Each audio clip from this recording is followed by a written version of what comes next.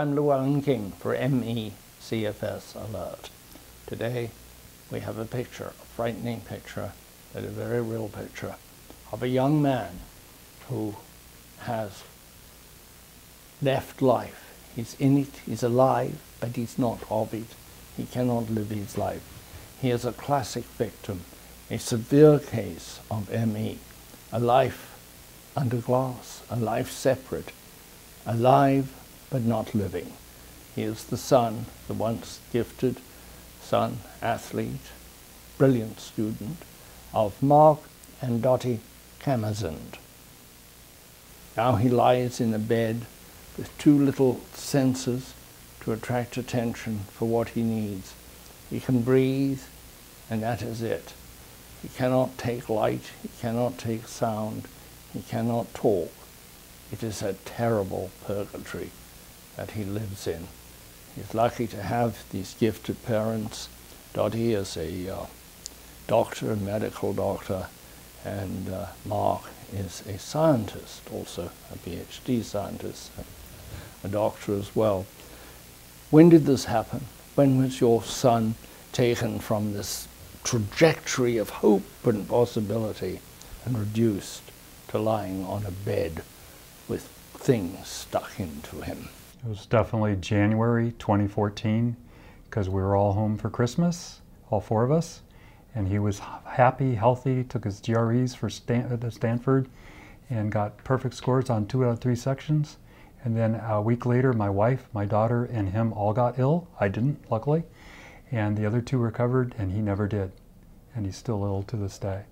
Do you think, Dorothy, that what you all got ill with was in fact ME, or something that was a trigger for ME, and it triggered it in Tom and not in yourselves? I think it was probably a trigger. And with Tom, he had chills and night sweats one week as a college student. It was near the end of January. And my daughter and myself, independently here in San Ramon, an hour away, also were ill with malaise and some unusual shivering. On the weekend, Tom called to say that he had been sick with night sweats and chills. And then about 2 weeks later, he called home wanting to come home for the first time ever from Stanford when it was not a holiday break. And he had been coughing 2 nights, all night long, unable to sleep.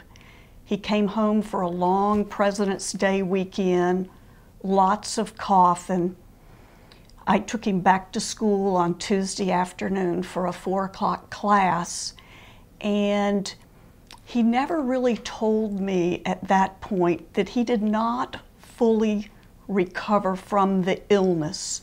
He would feel fatigued, and he would stress himself to get an assignment done, and then he would have to lay in bed the next day and rest and recover from doing the work. But he was able to cope. He was able to keep up with classes. And so February and March, I was unaware that he had never returned to his normal baseline of health. He came home late March for spring break, and unfortunately he picked up a cold that Mark had and went back to school. And it was at the end of that cold that he started calling home, telling me that he did not feel well. Only later did he ironically say that during the cold, the problem that he had been having, where he didn't feel well, seemed better. And so he thought whatever problem he had during February and March was going away. But then as the cold resolved, he started feeling terrible and far worse.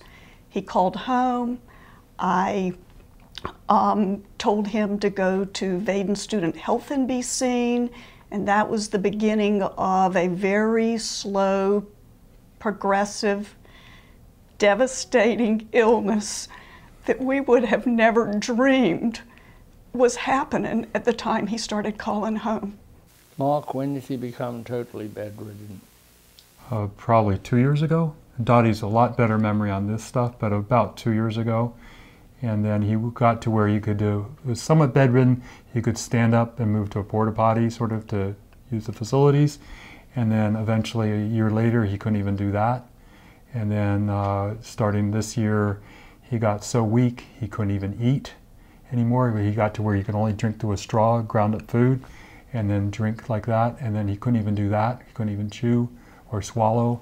So then in January, we took him to Kaiser, and he was hospitalized for 60 days or so, or maybe a little more. 95. Well, eventually 95 days in the hospital in a row starting in January this year, 2017. And they had to put in eventually a gastric feeding tube at Stanford. We got transferred to Stanford. And then he started only being able to be fed with a bag, with a sort of like an IV bag only for gastric. And that's the only way he could eat or drink now. And so he's totally bedridden. He can't get out of bed for any reason. You have to have paramedics come once in a while to take him in if he starts having very bad shakes and things. And that's happened a few times, and they could barely get through the narrow door. So he is now where he can only move his fingers. He can't move his hands. To communicate with the world, he has a pager in each hand. If he pushes one, it rings a bell, and we come and help him. And if he drops one, he can't move his hand far enough to find it. So we have two strapped to his fingers so he cannot lose them. And if he does ever lose one, when we only had one, he would be almost in tears. And so now we have two in case the battery goes dead, or if he drops one, he's got a backup plan. But meanwhile, his mind is operating, he's thinking. Is he able to communicate thoughts or anything like, or he can't write and he can't speak? Is he able to communicate in any way? So I saw you very sweetly kiss his hand. It was very moving. Looked as though he was entirely unable to function in any way at all except to lie in that bed, hoping for better days. The brief windows, Tom is there. He, in the fall, was better, and he could write briefly on a piece of paper and say a few words, or he would want to make a new signal. He would write a few words and then do the hand signal. When he was in the hospital, he also was still able to write at times and clearly was very much there. He would write on a piece of paper, stimulus causes nerve firing, causes inflammation. The causes was just an arrow, so he was clearly there in communicating what his experience was. You have a certain, hard to say, luck in a circumstance like this, but you are in a way fortunate because this is San Ramon, which is a very sophisticated part of California outside of San Francisco, where there's a lot of good medicine, a lot of good research. It's a meds and eds area. Much worse, you could imagine, if you were in South Dakota, West Virginia, many of the states that I get telephone calls from, where there is no doctors who know anything about this, and where the parents don't have any facilities. I just think that honestly, Tom is so ill that if he was in other states, he could have easily died by now, because doctors have no idea how to treat this. Which is a severe indictment of our medical system and how patchy it is. I actually think that because we scientifically do not understand this illness, and we have not studied and found cures for this illness, that it doesn't matter where you are. You are left with a devastating illness that most doctors don't know accurate information, and even if you get a diagnosis, no one scientifically knows what we should do for these patients. Now you're working with the group Solve ME CFS, and Carol Head, who is head of it, is going to come and sit in your chair. She's sitting just out camera side. What is the effect of being part of one of these organizations? Does it give you hope? Does it encourage you to become a proselytizer, to go out and sell this disease as something that needs greater attention, greater research, and ergo more money? Yeah, I think there's clearly a lack of funding. It's really gross discrimination by the federal government against this disease. And so we have to raise awareness. My wife's an MD, so she puts a lot of focus on keeping my son alive. And I put a lot of focus on advocacy, because if we don't get more research, he can die of this disease. So I'm trying to get all 50 states to be totally aware and get proclamations from states. I wrote a state of California resolution, SCR 40, that just got passed. And it is now law of California that we should promote awareness. Georgia passed a unanimous vote for similar proclamation. 6 states total. We need 50 states on board for me. And once we have 50 states on board, 100 senators better be for me, or they should be voted out of office. I can tell you, as a journalist who's seen many things in all sorts of places, war zones, etc., seeing that great young man laid out like that is heart-shredding. It must be horrendous to live with. And I salute your courage. Thank you for coming on the broadcast. Keep good work going. Thank you. Thank you so much, and we thank Solve so much for all of their advocacy. It is critical that our agencies that are for our health, the CDC and the NIH, acknowledge, educate physicians, and research this disease.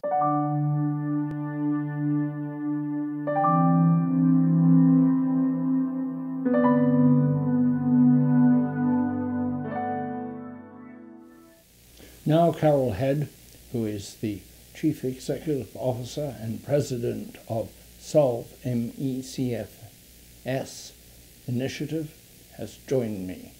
Carol, you've seen the situation here in this home with this terribly sick child and these wonderful parents. Yeah. What does that do to you? It stiffens my resolve. You know, there are so many individuals like Tom Camenzind who are suffering in the manner that he is, and yet at the same time, it is touching, it is moving to be in the house with him, knowing his presence here, and to talk with his parents, who truly are extraordinary activists for this disease. It reminds me again of what I do and why I do it, and there are so many people who are not fortunate to have the kind of support and help that Tom has. And even with that, it is a desperate situation, a life that has been cut short in terms of his vibrancy, his contribution to society, all we might have gained for him, and it is truly heartbreaking. I think of it as a life that has been taken and imprisoned. Yes. A life in parallel, but a fraction of life in Yes. parallel Yes. compared to a full life. Yes.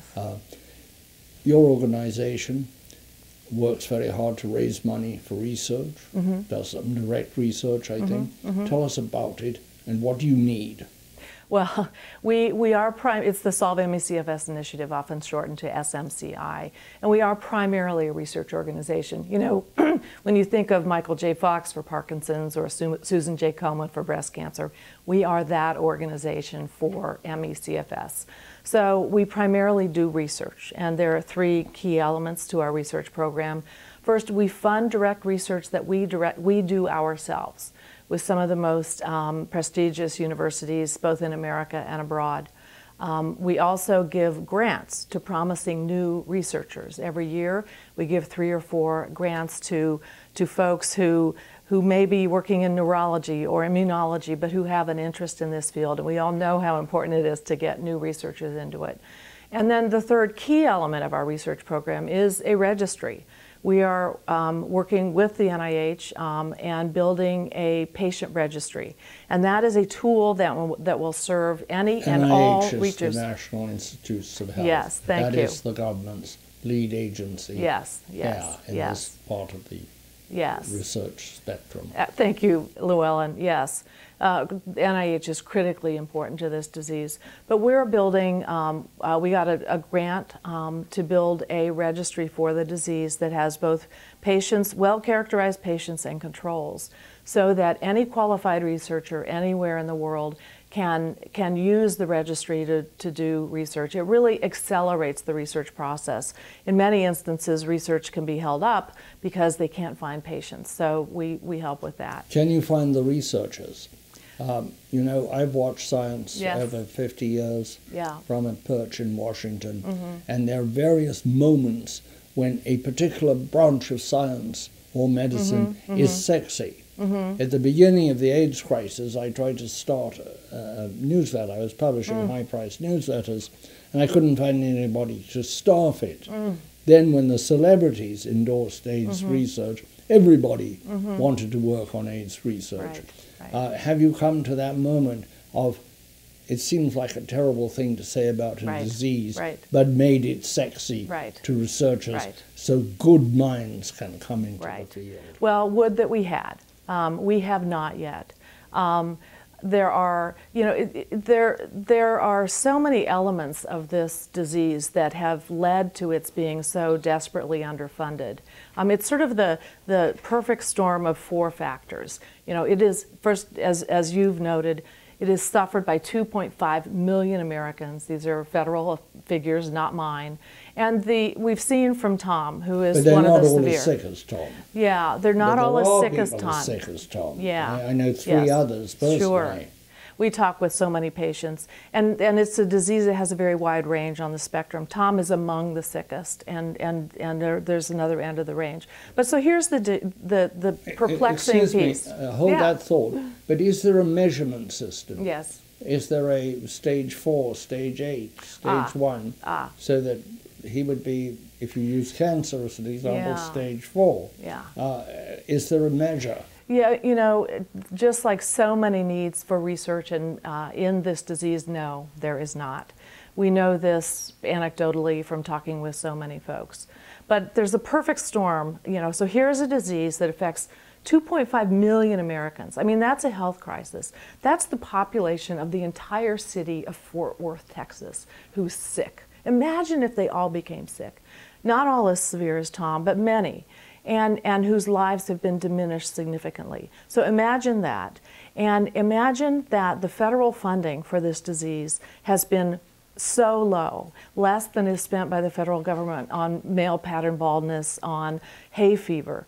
And so how can this be, right? You know, how can it be that such a desperately bad disease with so many patients be so underfunded? It really, you know, it does make sense when you look at it. First, it's truly an extremely complex disease. I mean, I could make the argument that it's fundamentally neurological or immunological or due to a number of other problems. It's very complex. Let me just, it is also, there's no one biomarker. You go to your doctor can pretty well diagnose autism or breast cancer. There are known metrics. There are none for this disease. Third, it's primarily suffered by women. You know, certainly there are many men like Tom who suffer, but I think it's very well documented that diseases that primarily affect women do get less attention. That has been historically true. And last, it's had this horrible name, chronic fatigue syndrome. I can barely get the words out. We call it now, as you have graciously, myalgic encephalomyelitis. I think the name itself has invited it to be scorned, to be not believed to be the serious, dramatic disease that it is. Yuppie flu. They called it yuppie flu. Yes, a really dismissive name. Yeah, they're utterly dismissive. Pejorative, too. Yes. And so many people who have the disease, because it is stigmatized, don't talk about it, so it's not known. But you put those four factors together, and you can sort of understand how we can be at this point in 2017 with so many who are so desperately sick, and there's still very little funding available. What can the community, people watching this program right now, do to help you? Well, thank you for that. First off, we are primarily a research organization, and as you know, research costs money. So we have so much work we would love to do if we had sufficient funds. But the other element of what we have taken on in the last 2 years is advocacy. And by that I mean thoughtful, strategic efforts to go to Washington and work through. We are now partnering with the NIH. We are working with the CDC. We have relationships now with congressionals, both in the Senate and the House, so that when we send out a message about, a loss of CDC funding, we now have a contingent of folks in the Congress who understand us. And that, working through the federal government has its own set of challenges, as we all know, but we really are making inroads there in that. And so, thank you for what can people do? Truly, for us and other organizations, funding is the critical issue. We understand enough to know what the next steps are. We cannot fund them. You can also come to our website, solvecfs.org, sign up, get information about the disease. We send out free newsletters that provide information. And certainly we'll be doing another lobby day next spring. Join us in our advocacy efforts. Have you had any luck with the big foundations which have made a big difference in particular diseases, where they've been able to sustain funding at large sums, say $10 million, year after year after year, rather than what tends to happen otherwise, which is a government grant that runs out and then that's the end. And this is very debilitating for the researcher and disastrous for the patient. The short answer is no, we have not, and it's not for lack of trying. Big foundations are a world unto themselves. We now have an expert on our staff who has gotten large foundation grants in the past and really understands the many steps required. But I would say, just as this disease sort of doesn't fit in any one specialty, neurological, immunological, viral, we have a hard time finding foundations that will take the time, if you will. They're busy, they have many priorities, we respect that, but to really grasp the enormity of the problem and the difference that they could make for so many patients. Thank you so much, Carol. And I think we will end so people remember just how grave this disease is by having another look at poor Tom and a moment to hope that he recovers. Yeah.